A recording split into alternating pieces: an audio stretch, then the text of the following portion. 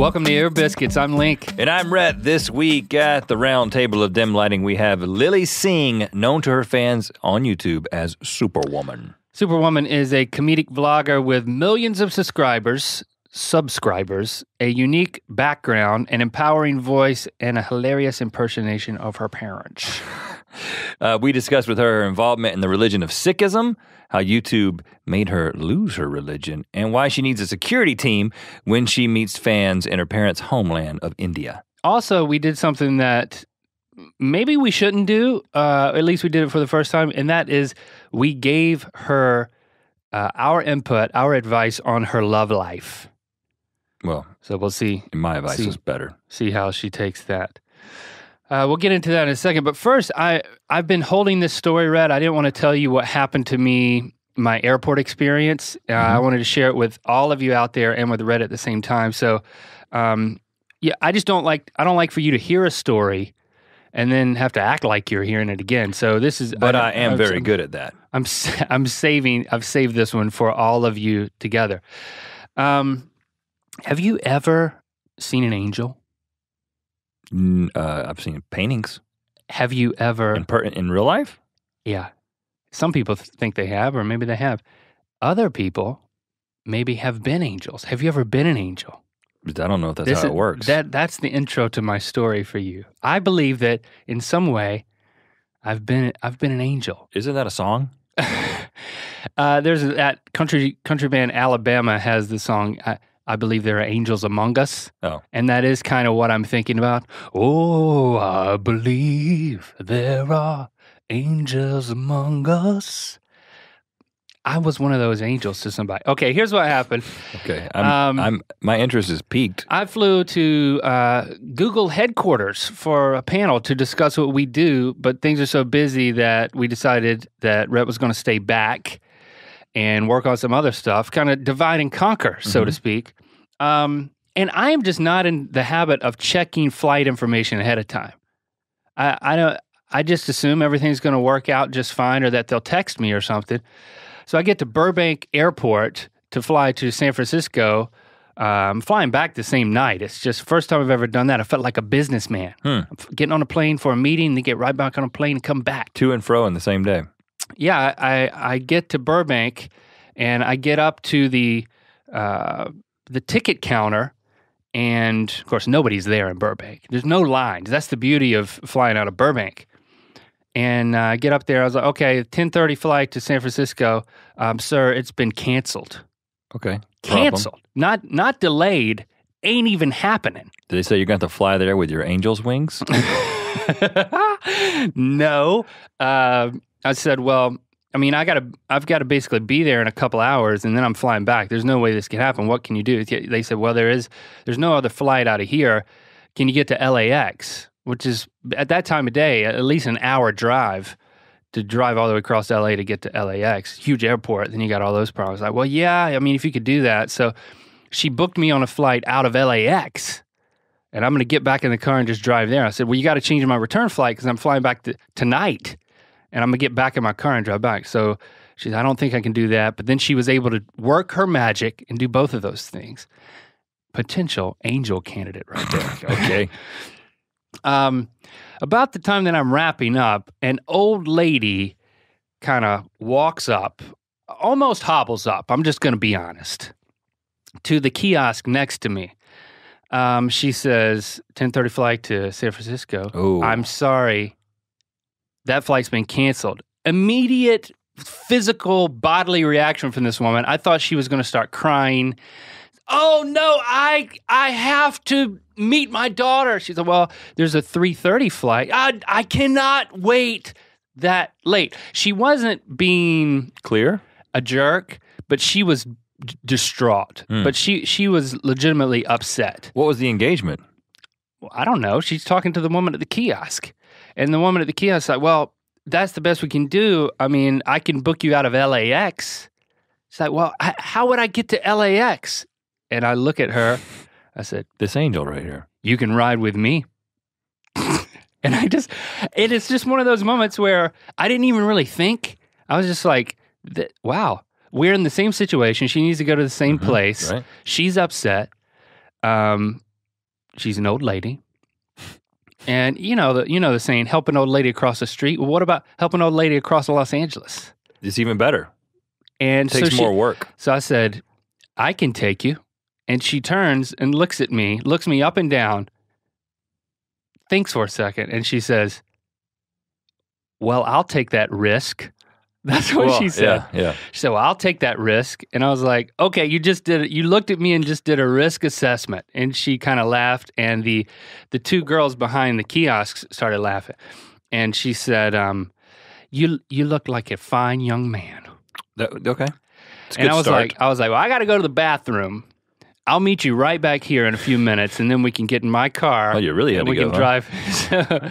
So then I I had to went, lighten the load before you added an extra passenger. So I went to the restroom, and then I came back, and I just had this feeling of, like, I don't know, maybe all of a sudden I'm in the middle of doing a good deed. This makes me feel amazing. Do you do good deeds so seldomly that I guess so. This gave you a feeling of exhilaration? And then we're walking out. I took an old lady to the airport twice last week. You did not. I'm like taking her luggage for her. Like we're having to go up the parking deck, and she gets in the car and she's talking to her daughter on the phone, and she's like, well, this fine young man, nice young man has decided he's going to take me across Los Angeles, and I'm still going to be there. I don't know what time, but I think I'm going to make it.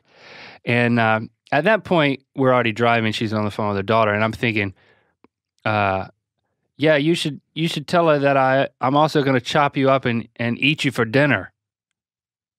Like that's the joke that went through my mind. You kept that to yourself, though. A cannibalistic serial killer joke. You should have kept that to yourself right now on Ear Biscuits. I mean, I don't know why I thought that would. I guess because I was surprised that she would just ride with a total stranger across Los Angeles. You're just a man who needs to get to San Francisco. I mean, how bad can you be?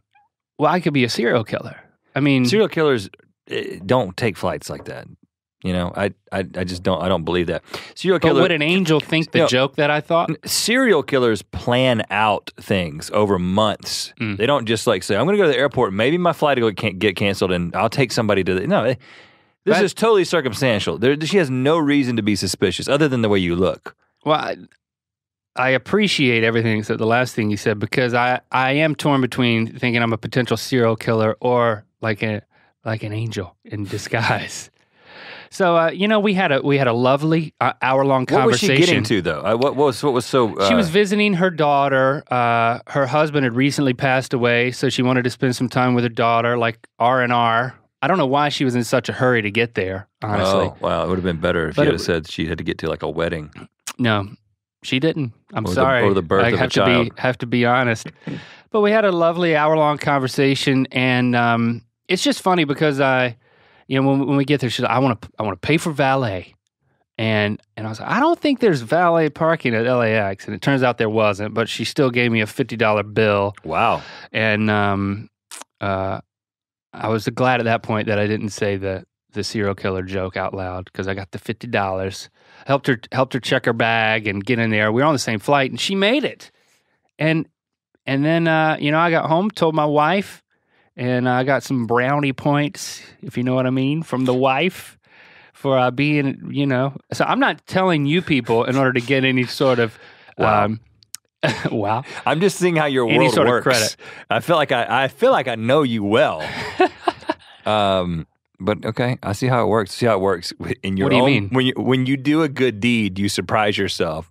You have thoughts of what it would be like if I was a serial killer in this instance. And then your wife gives you favors when you do good deeds. I mean, this is... I need to be rewarded for being such a... Wow, you need to be better self-motivated, I think, is the answer here. It felt good to be an angel. I think I'd like to do it one day. Okay. Full-time angel. Just call John Travolta. I recommend that. Okay, well, you did something good. And, I think it's appropriate that you did one good thing this week because our guest this week on Ear Biscuits is very much about doing good. That's kind of her. That's kind of her message. Lilly Superwoman Singh. She's garnered over 2 million subs and 176 million views in the past 3 years thanks to her comedic vlogs. A couple of examples. How Girls Get Ready has 4.5 million views, and Types of Kids at School has 4.4 million. So here's our conversation with the angelic, question mark? No, this is the Superwoman. Superwoman.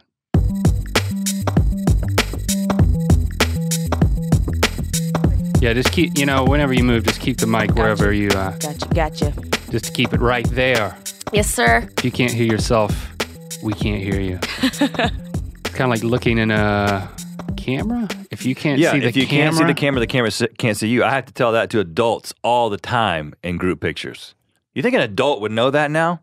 I don't think adults know how to take pictures, or am I just referring to Indians right now? Maybe just Indians. Well, tell us more about that. Indians can't take pictures. It's as simple as that. My mom tries taking pictures of me with my cell phone. True story, once we went to India, I went to every historical place. My mom took a picture of me at every place, and I came home with an empty memory card. 100% true story. What happened? Because Indian parents do not understand the concept of you have to push the button down a little bit and then push it down all the way. So it's just, she pushed it down a little bit each time and no picture got taken. She focused a whole lot. She focused a whole lot and no memories were captured. True story. Oh, that's kind of sad because, was that a big trip? Yeah, it's the last time I went to India, so it was like 9 years ago. And that scarred me and I've never gone back, except I'm going back next month to take all the pictures again. Right, you're going to go recreate all those scenes. Yeah. I'm going to eat the street food, going to get the diarrhea, going to relive all the memories. Oh, you had diarrhea? Everyone gets diarrhea in India. It's a rule. And you were asking your mom to take photos of this. That's the only thing I wanted photos of. Focus, Mom. Don't just focus. Exactly. Focus. I'm so focused right now. But it's interesting because when you take pictures, it kind of helps to solidify memories. So in the absence of those pictures, do you feel like you're starting to question whether it even happened? 100%. Or does it get fuzzy? If I don't take a picture of my cheesecake, I feel like I've never eaten the cheesecake on Instagram. That's my issue. Like, it validates that I ate that cheesecake.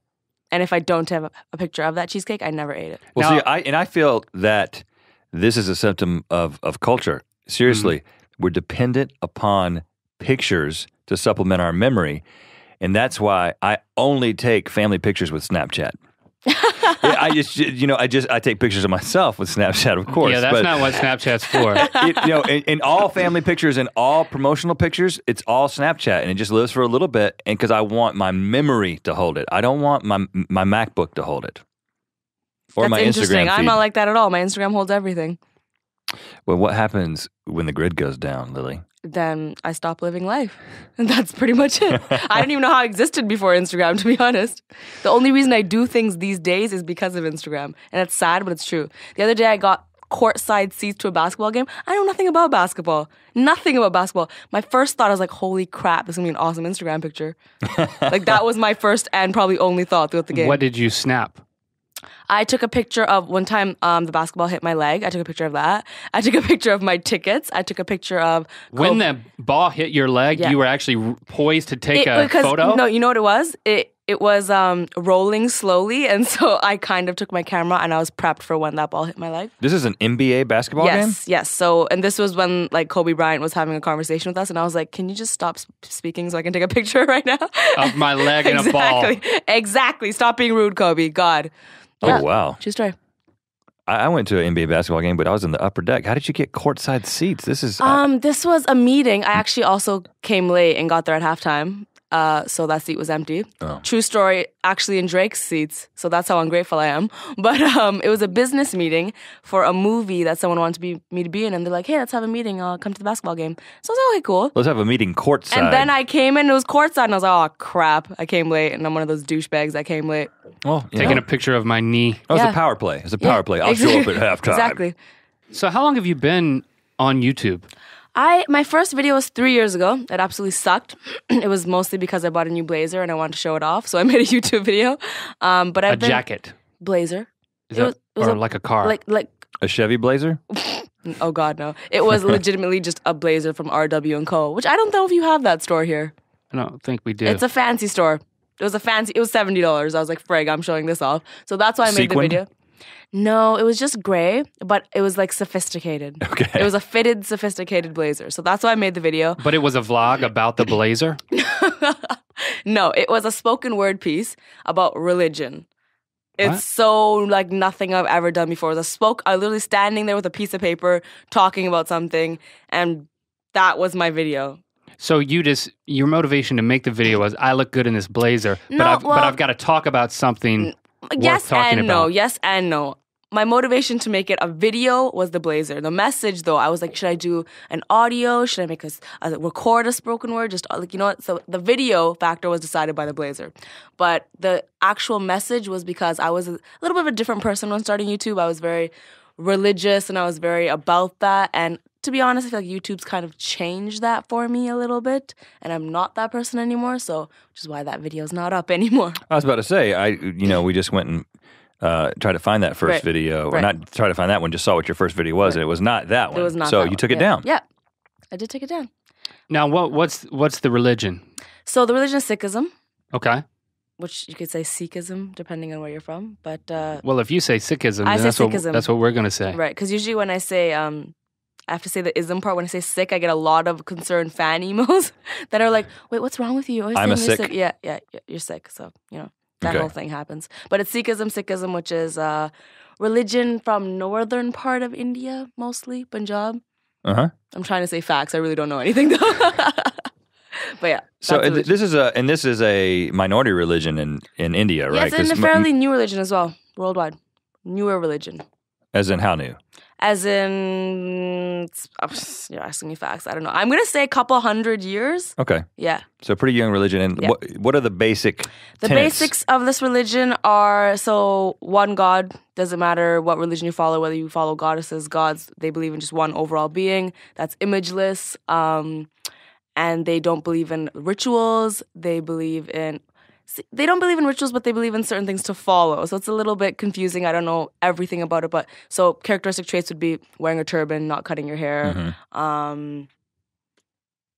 stuff like that, pretty much. I don't know so too being much. a monotheistic religion in India, where there's Hinduism, which is obviously not that, Right. very polytheistic. So how is How's it different? when people meet you and she's from an Indian background, do they just assume things about your religious 100%. affiliation? 100%. They assume I'm a vegetarian, but I am, which is kind of not helping my case. Vegetarian, my parents are super strict. I'm not allowed to drink, have fun, party, do my eyebrows, shave my legs, things like that. I get a lot of that.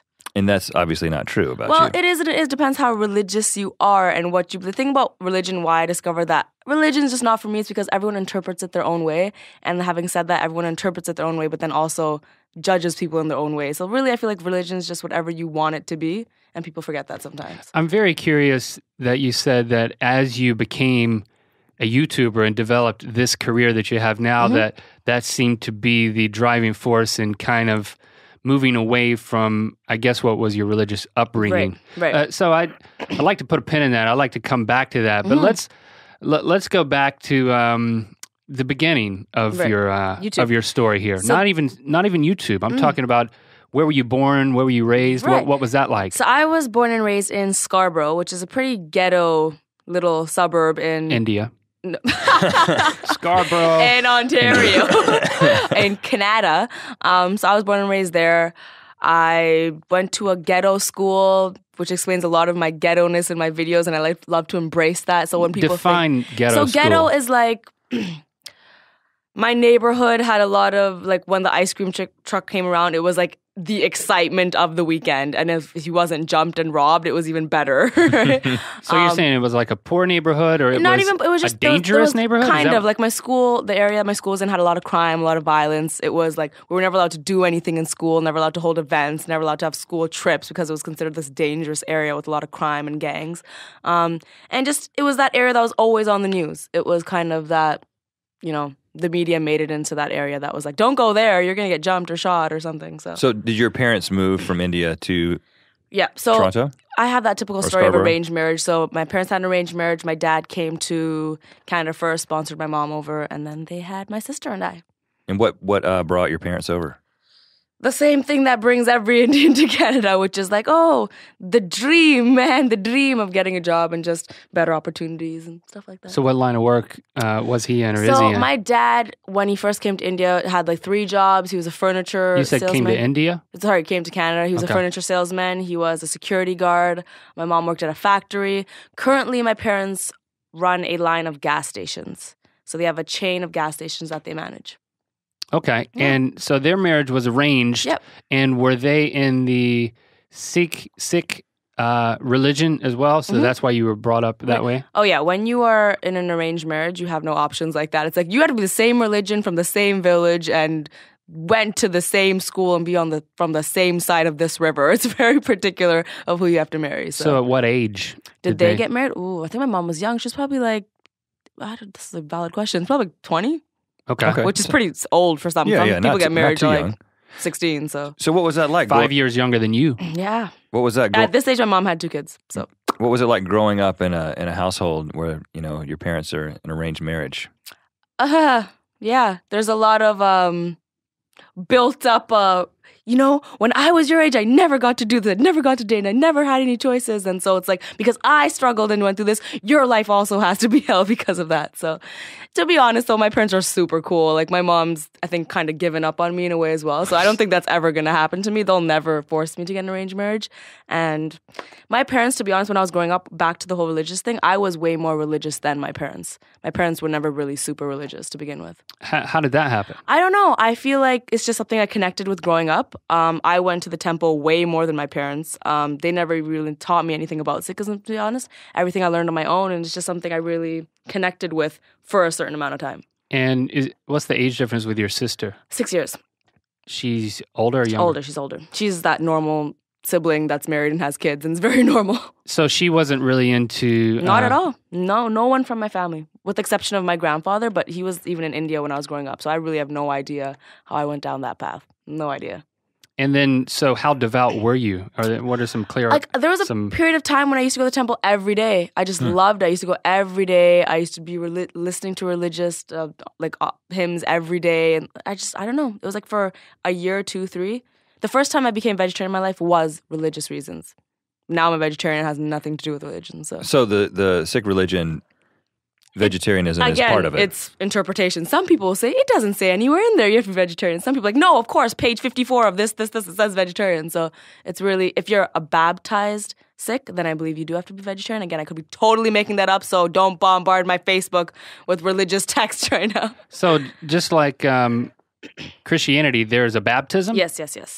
So but I imagine it's a different baptism. Yeah, it's the same kind of process, same kind of rebirth. Has the holy water, you're getting kind of reborn into this new light. Same kind of concept. So what was it like, obviously your parents come from one culture and then they come to the West and things are very different for them. Right. But they're basically who they're going to be. Mm-hmm. You're born here, so you're born in the West, but you kind of gravitate towards this religion, which represents your culture. Right. But at the same time, you're going to this ghetto school, you say. Right. So what was happening? How were those things balancing out? A lot of the confusion was happening. In my school, I was a really big minority as well. In terms of culture, I was one of the 10 Punjabi people in my school. So I did have a lot of issues sometimes with racism, which is weird because the other kids were also brown, but just a different type of brown. And I think that might have been one of the reasons why I started to identify with my religion and cultures, because I didn't see it at my school. So I was like, I want to learn more about it and identify and figure out who I am. And that's probably one of the factors that led me towards it. But yeah, so there's a lot of confusion. Were you shunning some of those Western things that maybe now you're embracing more? Not at all. To be honest, I was still very open-minded about pretty much everything. The thing about growing up in my family is, like I said, it wasn't religious, but it's still very cultural, 2 very different things. Religion and culture clash severely. There's things in the Indian culture that are very, very super sexist and super elitist and super everything that are nowhere in religion. So that's one of the reasons why I've gravitated away from religion, because culture and religion clash too much, and I believe it's all hypocritical. That's what I believe, so. But I thought you were saying that it was the cultural things that were added on to the religion that created the sexism, but you're saying that it's more the religious beliefs. I'm saying inevitably people over time connect culture and religion when they shouldn't be connected. So you'll have people who follow a holy script that's all about equality and all about this, but those same religious people will be like, but my daughter can't do this and my son can. So those two become intertwined. That's the biggest problem I feel with religion. Okay, so if you were the devout one, I mean, your parents were saying things like, you've got it so much better than I do, but you were saying, but I'm denying myself certain things, or I'm more religious than you. Right. So were you imposing more rule keeping on yourself so your parents didn't have to do that, or what was the relationship there? It was really just kind of a non-existent one, to be honest. It wasn't even like I imposed my religious beliefs on my family, or they did to me. They were kind of like, oh, she's going to the temple. Great, she's out of the house. God damn, that's beautiful for us. It wasn't even like I connected the two in any way. My parents obviously weren't opposed to me going to the temple. They didn't really care. It was just a little bit indifferent to them. I always had that choice. It was never like, Lily, you have to follow these beliefs and you have to do this. Even right now, as a non-religious person, my parents will never be like, you need to say you're sick and you need to follow this, you need to go to the temple. Never. They'll never do that. But were they having issues with some of the other cultural things that you were experiencing? Oh, 100%. Culturally, my parents hate me. Okay, so tell us, what kind of things were you doing that they started having a problem with? When I started doing YouTube videos, and even growing up, I used to dance. I used to be a professional Bhangra dancer and a hip-hop dancer. I make YouTube videos right now, and I'm put myself on the internet. Culturally, coming from an Indian background, my parents hated that. When I first started dancing, I was literally told, like, you cannot dance because you're a woman and it looks really bad and people will judge you for that. You can't make YouTube videos because, like, which family is going to want to marry, like, this woman who makes these YouTube videos? And so there's so many things like that. Even as a child, how did they, when you started showing interest and started doing these things that they may have disapproved of, how did they enforce that? Or how did they try to enforce it? When I started dancing, my mom literally said no. She tried to make it so I couldn't. She's like, you are not allowed to go do it. And it was literally me going, I'm going to do it. And just a huge fight and just getting her to understand eventually. But even now, sometimes there's things where if I was to bring home someone that I wanted to marry one day that wasn't the same religion and culture, that would be an issue. That would be a battle in itself. So there's things like that. There's a whole bunch of, my parents are super cool. My mom knows all the lyrics to Drake, but at the end of the day, she's still an Indian mother, and she has lots of cultural things she believes in that I'm just like, Mom, no. Maybe she should do like a lip sync video or something. She that probably might go could. viral. She knows every lyric to Drake. She knows every lyric to every song on the radio. She's so cool. She's super cool. If you don't put it on your channel, we'll put it on ours. Yeah, exactly. So let's give her her own channel. And Let's that's do a bit this. frustrating because, like, she's so cool in so many ways, so lenient. Now she loves YouTube things. She's just so cool. But then there's certain things that are embedded into them that they cannot change. Now, you mentioned your mom. Yeah. How was your dad responding to these things? Oh, I can literally say my dad is my number one fan. Legitimately number one fan. He knows how many subscribers I have at any given moment. If you ask him, he'll know the exact number of subscribers I have. He knows how many views any of my videos have. He knows which collaborations. That cute story. He knows what I tweet. He doesn't even have Twitter. He doesn't even know what Twitter is. You know how he figures it out? He goes to my video, goes to the description, clicks the link to Twitter, and then reads my tweets because he doesn't understand that you can just go twitter.com. So he goes through that whole process to check my tweets. Yeah. Now, it's funny because when you're talking about your dad and your mom, I've realized that I am picturing you My characters. playing your dad and your mom. Definitely. Because you do a lot of that. Right. I mean, one of the first things that Rhett and I both said when we were watching your videos in prep was happy slip. Just, how you reminded us of her, just the way that she would play characters. Right. And I guess, she's not a white girl. Maybe it's just kind of a subverted racism thing that we're thinking totally here racist, too. Yeah. But how she would play all of those different... Is she an influence? I feel like in terms of the characters, one of the biggest influences would be Jenna Marbles. Sure. I feel like she does a lot of characters. Also, growing up in the YouTube community... But she's white, though. She is white. You can't be influenced by her. Sometimes I feel like I don't always judge people by the color of their skin, just sometimes. And growing up, there was also these two YouTubers in Toronto who are males and they're Indian, and they're big influences for me as well. Who's that? So they're Just Rain and AK. You've probably never heard of them, maybe, unfortunately. They're well known in the Toronto community and probably in the rest of Canada and India, obviously, but they influenced me a lot because they did a lot of the characters and a lot of the, which is, I will always admit, because people always pin me against them. And if they're listening to this, anyone listening to this will probably be like, oh, right now, the teeny boppers, because in Toronto, we are kind of those 3 brown YouTube kids and everyone pins us against each other. So when I say like, yeah, I got inspired by them, it's usually a huge deal. That because people compare you and they try to. And I just don't care for that. So yeah, 100% I've gained a lot of inspiration from them. Yeah, and I think, like Link said, we're picturing you playing the characters of your parents. Mm-hmm. And that's something that, you're pulling on that cultural heritage and the way that your parents' perspective, and you're finding comedy in that that people are really connecting with. Like, how did you make that choice that, okay, I'm going to... I'm not going to be ashamed of my background. I'm going to kind of leverage my background and my cultural heritage to kind of, create my content. I feel like there's 2 things that go into that. One is I want to show people how no matter that my parents are Indian or whatever, they're probably exactly like your parents. And that's an underlying message in all my videos, and why I started showing my parents even more, or those cultural kind of stereotypes even more, because I love in the comments when people are like, my parents are this, they're Asian, they're black, they're white, but they're just as crazy as that. And so the first time I showed those kind of cultural stereotypes was because I didn't know anything else. That's what I wanted to show, because that's what happens at home. And then when I started to see that everyone connects with that, I'm like, this is no longer me showing my Indian parents. It's me showing my parents that everyone else connects to. Right. That was kind of like a very deep spiritual thing I went through. One of the many lessons YouTube has taught me is just that everyone is different and everyone is the same. So yeah. When you started making your YouTube videos, let's go there. So it went from dance to, and you won that battle. At what point did the YouTube videos come into the equation? So I danced all through the end of high school and all through my university life. I never did YouTube in school while I was still in university, which I feel is a blessing because I feel like I would have totally just dropped out. So I got my degree, and it was in between deciding whether I wanted to do my master's or get a 9-to-5 that I decided to make YouTube videos. So it was literally like, Dad. And what was your undergrad degree in? It was psychology. So I was debating doing my master's in counseling psychology.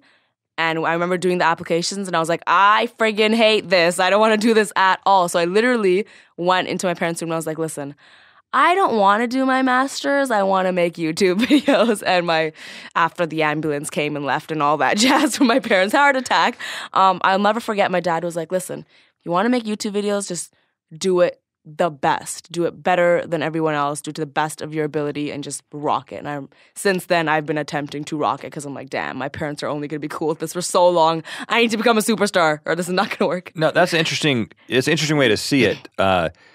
Especially thinking about like our story of the way that we got into YouTube at a time where no one was thinking about it. No one knew that it could be a career. It was just like a place to put videos, right. And then everybody kind of started realizing it.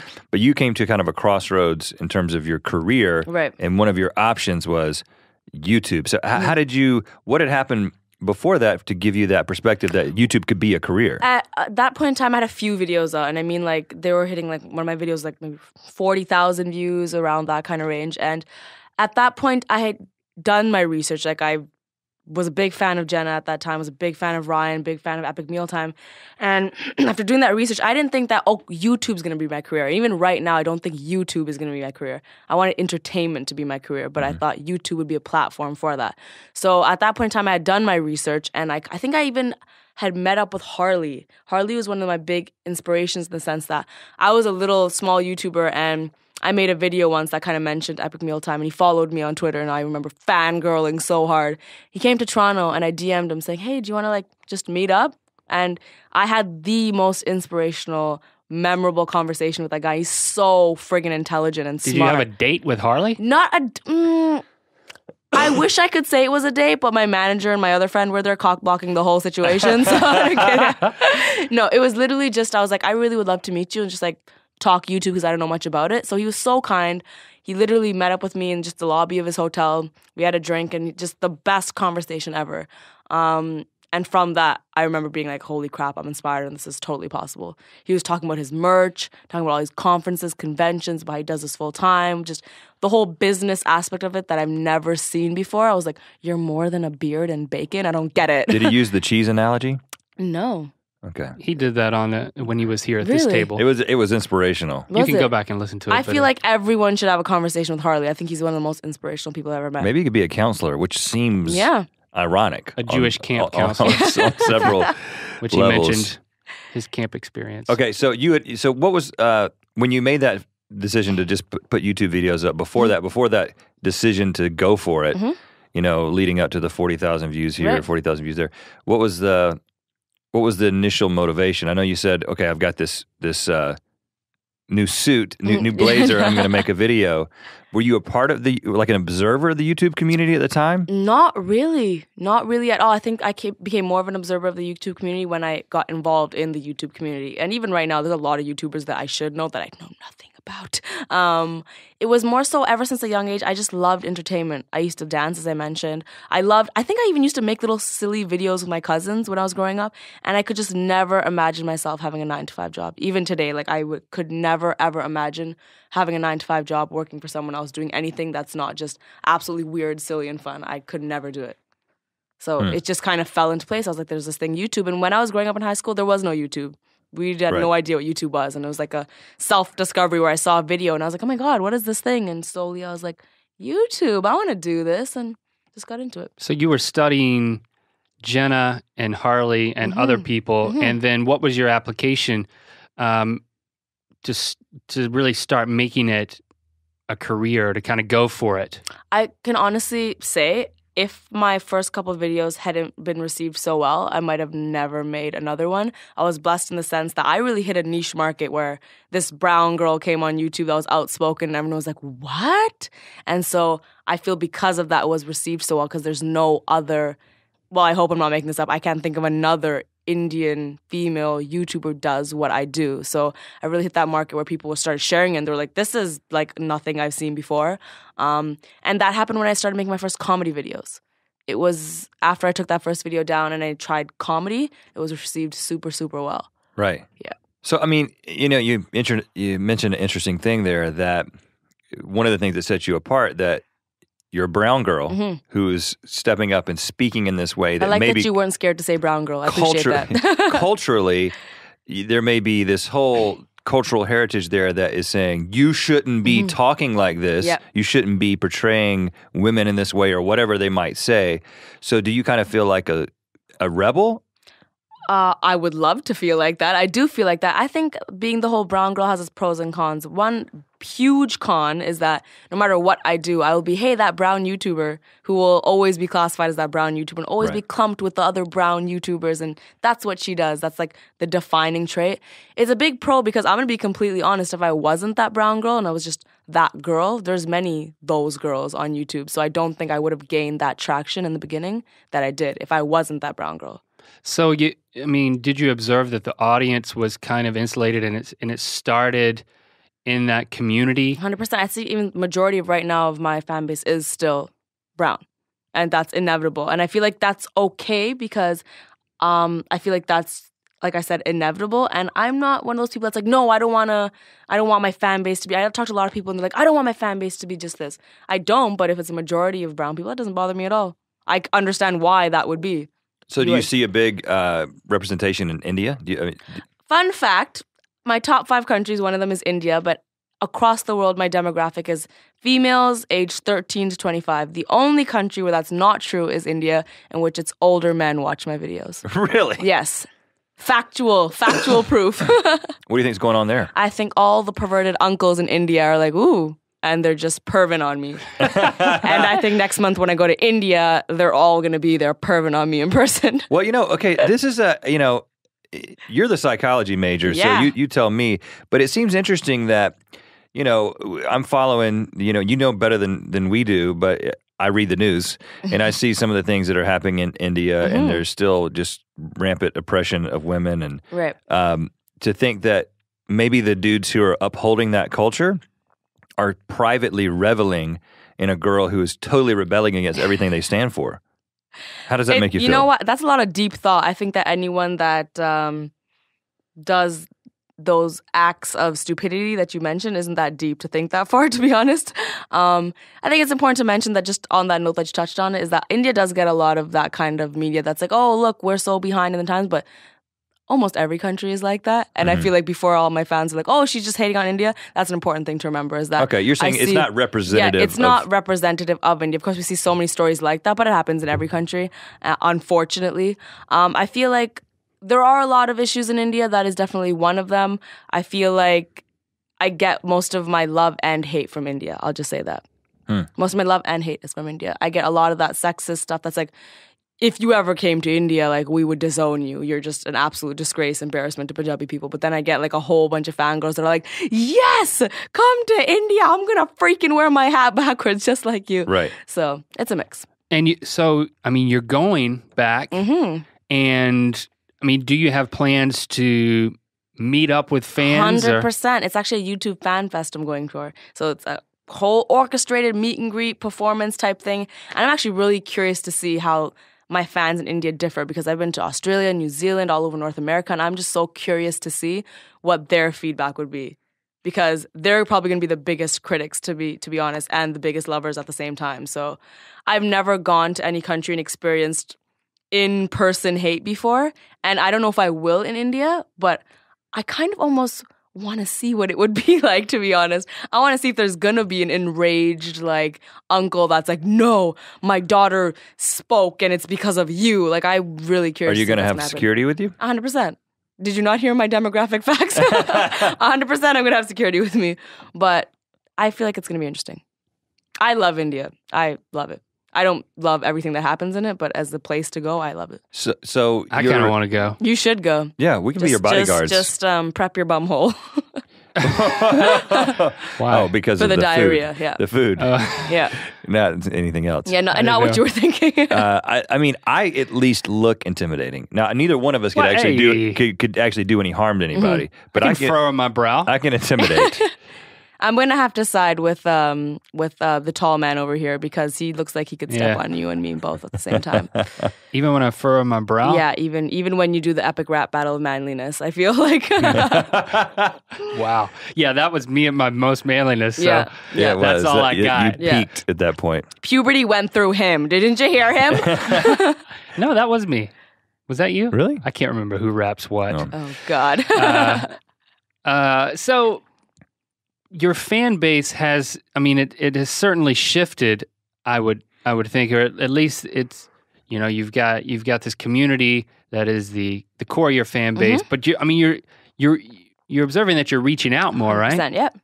I feel like that has happened more in the last year where I go to meet and greets and I see white people and I'm like, oh my God, freaking amazing. And I'm not gonna lie, that feels pretty good. Not that I'm not down with my brown homies, but it feels good to know like, oh, my content is actually spreading to more people. And I've noticed that more and more and more, that more multiculturalism is happening at meet and greets and performances. And it's awesome. And I think that's because when I first started making videos, it was very Indian mom, brown this, brown that. I have some of those videos sometimes, but now it's like girls on their period, not brown girls on their periods, right? I've just made my content more global because I want it to be received globally. I don't want to make content just for a specific group of people. Well, and I think it's consistent. I mean, even with some of what you're standing for and some of the things that you're doing are to tear down some of those barriers. So it makes sense that, okay, guys, I know we kind of built this thing together, but this is for everybody. I mean, one of the things that you say is this peace and strength without fear, without hate, one love. How does that manifest itself in your videos? That is honestly something that I came to believe through YouTube. I honestly think my YouTube journey has made me the person I am spiritually. So the tattoos I have that say without fear, without hate, because of my YouTube journey. The one love thing, because of my YouTube journey. When you read all the comments and you see the world come together on a website and on a web page, you're like, holy crap, there's so many people in the world and they believe so many things and there's so many things going on. I just want to bring people together, show them that we're different but the same, like I mentioned earlier. So, I mean, can you give us a couple of points of how that happened? I mean, I know that I read that something about the fact that you were having a bout with depression when you started your YouTube channel. So even if you could tell us about that and then where you were spiritually at that point as well. What was the depression? So and then when I went through depression was actually before I started making YouTube videos. depression of, I fell out with a few friends. In school, I really didn't know what I wanted to do. I hated my last 2 years of university, absolutely. Not because I wasn't good at school, I just hated school. I didn't want to be there. So I had a lot of trust issues growing up, a lot of trust issues with friends, fell into depression for like a year, had a really hard time getting out of it. And so it was a gradual thing, a lot of factors. It wasn't like one catastrophic event? No, not one catastrophic event, just life weighing down on you in general. And I remember being on vacation with my family in Dominican Republic and just sitting literally on the beach alone. And I was like, you know what? I think I had like 1 or 2 videos out. And I was like, I feel like I want to do this YouTube thing full time. And one of my really big deciding factors was, I don't know what it was. I can't even remember. But I remember one morning I woke up in the middle of, towards the end of my depression. I woke up and I just felt good. I don't know what it was. Like, it was random. I hadn't felt good or happy in so long. And one morning I woke up and I was like, I feel better today. And I don't know why. Something switched in my brain. It might have been like a movie I watched or something that happened. And so one of my deciding factors was, holy crap, what if one of my videos could be that thing that switches something in someone else's brain? And because of one of my videos, they're like, I feel better today for some random reason. So that was a really big deciding factor. And that's why all my videos have that underlying happiness motivation, because I want to be that switch for people. And I am that switch for a lot of people, which makes it awesome because I do get a lot of emails that are like, your videos have changed my view on this or that. So the depression played a huge role in the direction of my videos. In terms of how I became the spiritual, more one love, I actually, and you guys are lucky because I've never talked about this, sly ones you are. I made a video where I talked about alcohol, and I had my character religiously dressed up. So he was wearing a turban, and he was drinking. And there was a huge backlash from the Sikh community that were like, you cannot portray Sikh people like this. I still to this day disagree with that because I believe there's many people who wear turbans that drink, and they should also be represented whether or not you agree with that. There's still people and they exist. Whether or not you want to pretend they don't is your choice, but they definitely do. And so I saw nothing wrong with that. I was told to take it down. I didn't take it down. You were told by your commenters. No, I was told by an organization actually based within Toronto, a Sikh organization who I'm actually friends with a lot of them, so it's nothing personal. Wow. And by commenters as well who were like, no, you should take this down.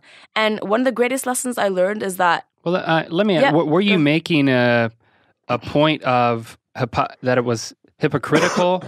Not at all. It had nothing to do with religion, the video. It was simply the fact that that character was wearing a turban and was shown drinking. So, like, religion wasn't mentioned at all. It was implied by his headdress. And so I discovered then, and I regret it so much. I made this whole video after explaining my point of view on it, and I regret that so much today because when I look back at that video, I realized that out of the 10,000 comments, it's maybe 10 that were like, oh, you shouldn't do this. But those are the 10 that stuck out to me at the time. That's the way it works, right? It works. That's the way it works when you're starting out. So I made this whole video. I also deleted that video explaining my situation because I learned through this process that I don't actually have to explain it because I believe it, and that's good enough.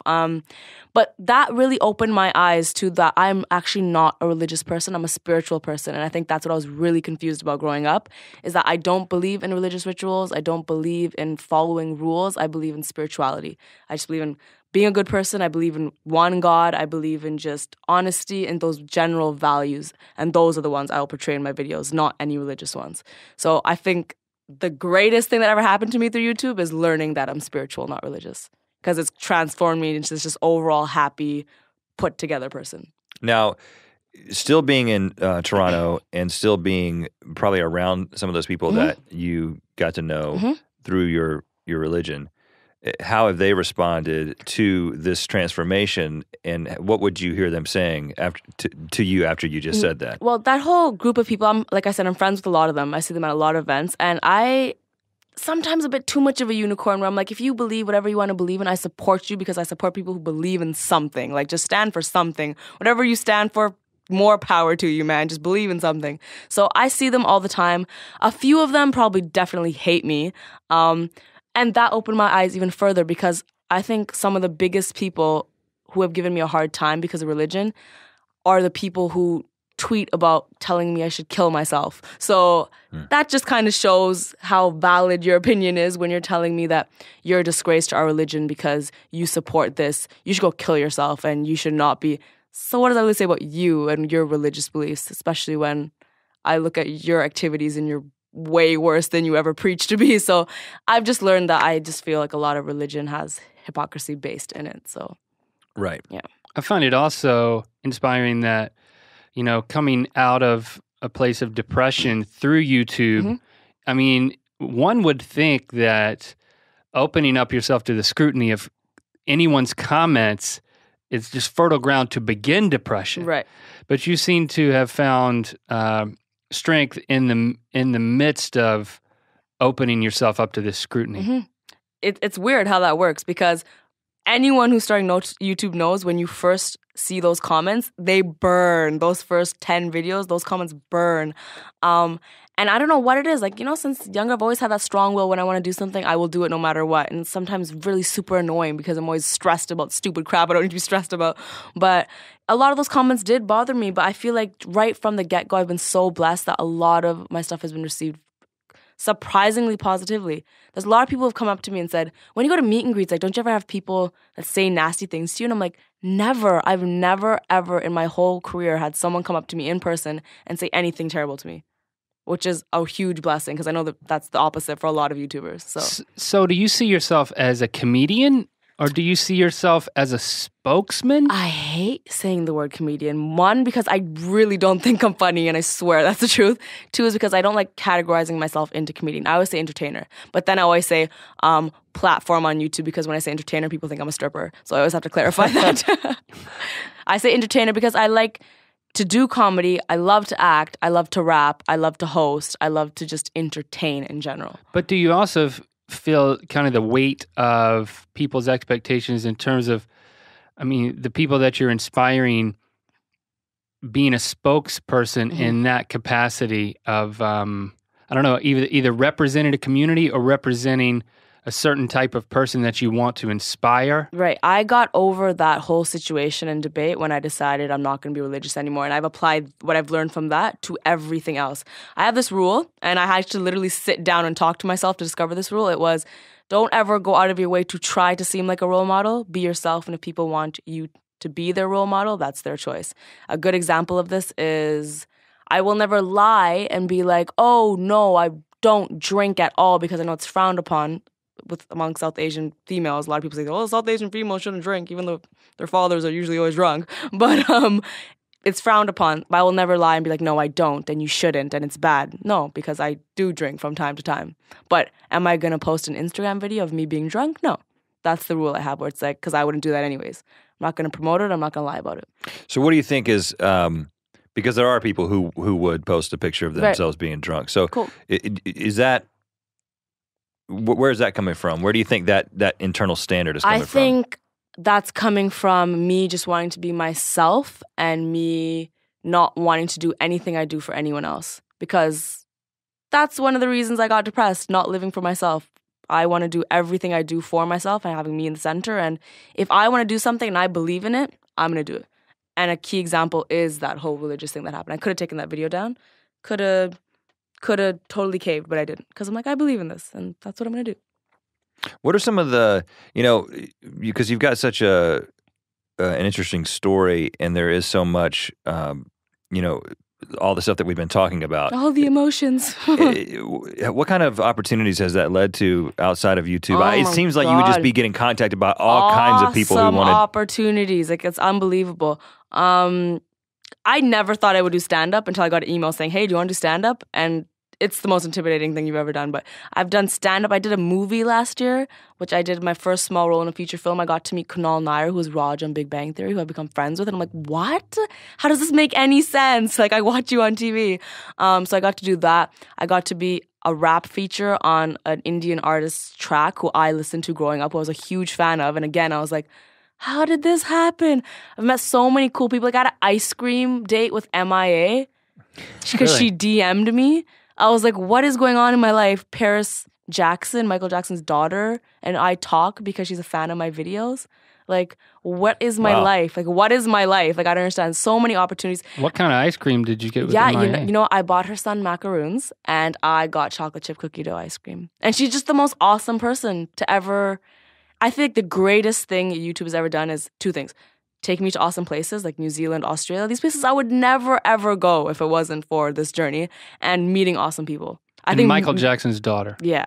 I've not met, but we've had a thorough conversation on Twitter. So Wow. yeah. Well, 140 characters at a time. 140 characters, but multiple times, multiple 140. I think she even threw an emoticon smiley face in there one time too. So, well, what about, because, definitely like those sort of celebrity perk type things. Right. But what about people expecting you to, I want you to show up and speak about this issue at this place? Like some of those weightier responsibilities that once you kind of establish yourself as a voice, when you have your background, it just seems like people would be like, oh, we need to get her to come in and speak here or do this. 100%. I feel the first thing people will look at when you are a YouTuber of this nature is not what you do so much, it's how many people you do it towards. So a lot of people message me like, hey, so blatantly, my music's not doing so well. You have 2 million subscribers. Let's do a collab track. And I'm just like, delete.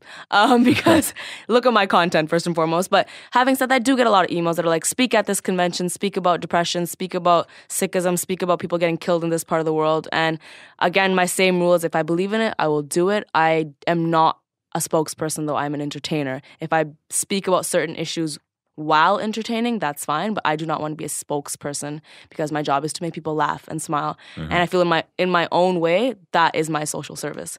Being that switch for people who are upset, who are sad. Because I think a lot of times people forget when they email me about, in this country, people are starving, and in this country, people are dying. I totally get that. And in my personal life, I sponsor a child. I donate as much as I can. Not things I need to constantly advertise. But as an entertainer, I feel wrong picking certain issues and ignoring other ones. So my view is I'm going to promote one love, healthy living, loving yourself, because those are just as important as all the other issues. And maybe that's because I have a personal connection with that, which is probably true.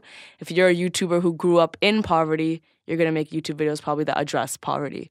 When you're a YouTuber that grew up dealing with racism, you're probably going to address that a bit more. Right. Having said that, all those people that gave me backlash because of my religious video are probably people that grew up battling those religious issues. Me, I battle depression, so my videos are about happiness and love. And I think that's fair. And as an entertainer, where are you going to take this? Anywhere and everywhere, preferably not homelessness on the unemployment line. Honestly, I'd love to act. I really, really enjoy being on set, and I'd love to rap more. Not because I'm super good at it, but because it makes me feel the best out of everything I do. Right, because you're saying right now, you specifically said YouTube is not my career, entertainment is my career, YouTube is a platform for that. So are you like, okay, well, if I could suddenly be a movie star, I'm out of here? No, because, and this is heavily inspired by Harley. I'll never forget when he told me this. He's like, I think people who get bigger deals and then stop making YouTube videos are stupid because you have a huge fan base there. That's where you started, and you should try to remain connected with that. And that really resonated with me. Of course, my whole life, I might not be able to make 2 videos a week, but I really hold a strong value to never just be like, not making YouTube anymore because I'm a movie star. I want to be hopefully a movie star that's like, hey guys, I'm making a video this month. Check me out on YouTube. I would not want to neglect those fans who got me to the place I'm at. Right. Yeah. Do you have a sense of growing pressure with such a accelerating fan base and the numbers getting to where they are and the millions and millions? Is there a pressure in what to sense? keep delivering? Oh yeah, 100%. I feel like if I don't release a video on Monday and Thursday, people will be outside my house ready to kill me. There's definitely a pressure. I feel like it's almost scary. And I was talking to this, I don't remember who, maybe Davey. I was talking to him saying, I feel scared that I might get to a point where it doesn't matter what I release, people will like it. And a lot of people might get confused by that, saying, isn't that awesome? You can put out anything and it'll get like 1 million views. Like, no, because I don't want my art form to get to that point. I want to make sure I have to feel like, no, I need to impress with this video and do awesome with this video. And so I feel like I put that pressure on myself, where it's like, I can make it in just another brown parents video and it will probably hit 1 million views. But I don't want to make just another brown parents video that's going to hit 1 million views. So the challenge is figuring out how to expand yourself for yourself. Exactly. 100%. Do you have an answer? I mean, It's constantly just trying new things, experimenting. What I'm doing in LA actually is collaborating, something I've not done at all really in my career thus far, except for with a few people. I'm not really in my element when I collaborate. So I literally thrust myself into an uncomfortable situation, collaborated with a whole bunch of people who I secretly fangirled meeting. So that was difficult as well. And that's just one way where I'm like, I'm going to up my content and collaborate with people that people would never think I would do it with. And I get the impression based on when you were having communications with Stevie about coming in here that you're up at all hours of the night. All hours of the night. I gotta say. 3 a.m. and 5 a.m. Yes. What are you doing texting You know what? somebody at 3 a.m.? You're crazy. Always. You know what it is I have this theory that if you don't lie down at night and you're not absolutely exhausted, then you're not doing something right. So I need to be absolutely exhausted when I go to sleep. I have a really big issue with being lazy. I feel really guilty doing it. I feel really guilty being lazy. You're working, you're not Yeah, I'm working. partying. And even when oh God, no, I don't. First of all, partying is tiring. Like, I get tired partying. I think I was telling my friend the other day, it was like 10 o'clock at my house and people were over and I was like, oh my God, I want to like just lie down because I get tired partying. I like to work. When you sent Stevie the text and if I'm You were working, still up at 3 I a.m. will get 3 a.m. tired from working. I will get tired from partying. Yes. Well, I would say that, I appreciate the sentiment. I always want to go to bed extremely tired. Yes. As I'm not your doctor, but I will just say, on behalf of the medical community, you should get 8 hours of sleep. Having said that, though, you'll never receive a text from me at 9 a.m. or 10 a.m. Because you'll be asleep. I'll be sleeping. Okay, so only 3 a.m. and 5 a.m. You just shifted I just a little shift. bit. I just do a lot of, the excuse creatives use that like, no, I'm just more creative at night. And it's just because we're effed up and we do stuff at night. So you're nocturnal. Yeah. So I just have a little bit of a shifted clock. Okay, I get it. So when you all told me to come in here at 11, I was like, damn, effing Rhett Link, okay, man. I get it. Well, yeah, I remember listening to, I think it was the Black Sheep growing up, rap group. And You're making this reference right now? He was bragging about going to sleep in the early morning and waking up at noon. And I was like, so that's the schedule of a rapper. I want to be a rapper. That's the schedule of the great right there. How about this? Single, you're single, right? Single, attractive girl on YouTube. Whatever you want me to be. So, I mean, how has this affected your love life? Thanks for saying I have a love life. That's really sweet of you.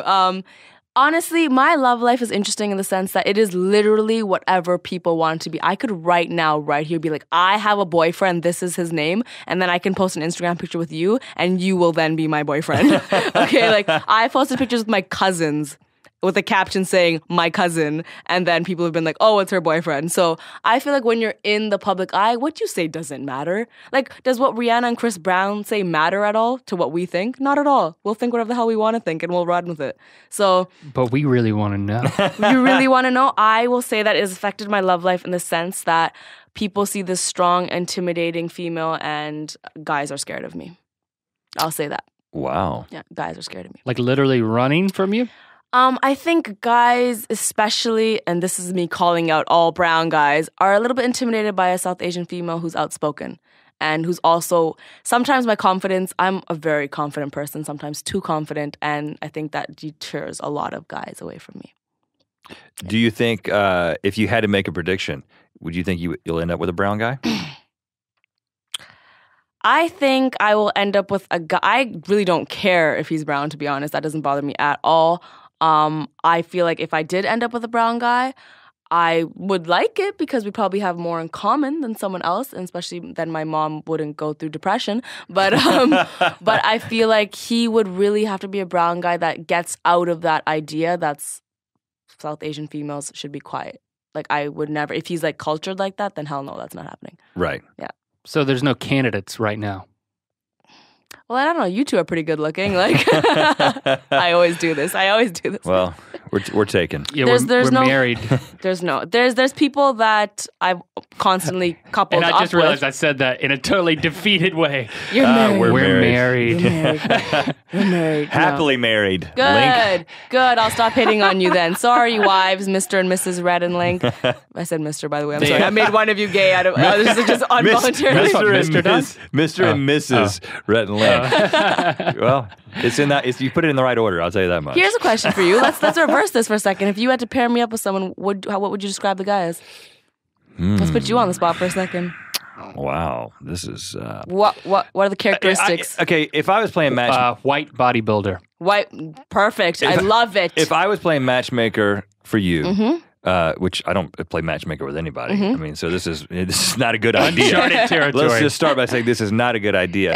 That was a Black Sheep lyric one time. Right.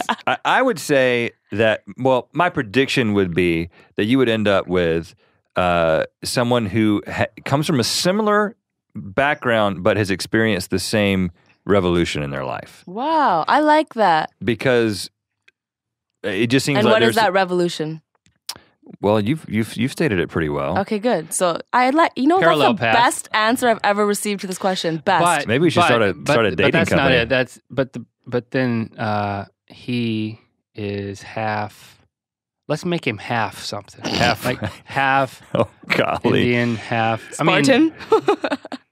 I'm down with that. Well, we're not going. We can't breed him. I mean, if that we can't create well, him, then screw this. because then he would be a baby now. So we're not. I mean, and that would be highly ethically questionable if we started a dating that's company not what I meant. and it involved I'm okay cloning with that. or breeding people. I'm okay with that. I mean, if you could get two different ethnicities in one, that's a Well, score. who's really one ethnicity? Like, I can really tell you, I don't care about it at all. Like, at all. I know my parents hate that, but I don't care about it at all. I don't care what ethnicity the guy is. I don't care. Well, we're not of much help at this point. Yeah, I think I but may be digging myself a hole. I really liked your answer of experience the same revolution. I think that's very important. What about my answer? Kind of shallow and Yeah. Well, Yeah, okay. that was good too. But you do anticipate some difficulties with your parents, and you specifically call out your mom again when you think Mom about and dad, that. no. I just say mom more because like she's my homie. Okay. Not that my dad's not my homie. And but, how do you think that's going to go over? I think my parents have come to a point in life now, especially because of my career choice and just everything I've done is so unconventional, where they've kind of given up, but not in a totally terrible way. Where if I come home, they're going to know, we're going to tell Lily not to do this. She's probably still going to do it. So let's just start friggin' accepting it right off the bat. That's what it's going to be, literally. They Right. know that. Because they did everything to stop me from dancing. I still ended up dancing. They did everything to convince me not to YouTube. I'm a YouTuber. Right. I think they've accepted that Lily is that daughter that's going to do what she wants to do. Right. Which sucks because my sister's the opposite of that. But I've already accepted that she's the star child, so it's fine. Well, you've buttered them up a little bit, bit. with all the choices that you've made. Yeah. Bringing home, a half and half guy Yeah. at some point. You know what? I feel like the greatest thing about this is that I've proven to my parents that I made the right choice because they're so proud of the YouTube thing now. Right. And I think now they'll kind of trust my judgment. So I could bring home a half Spartan and it'll be fine. Spartan. Seeking half Spartan. Put that on Craigslist. Exactly. Well, it's been a pleasure getting to know you Of and hear your course. story. Thank you so much. It's time for you to sign the table. Oh Yeah. my God, I'm signing that freaking table.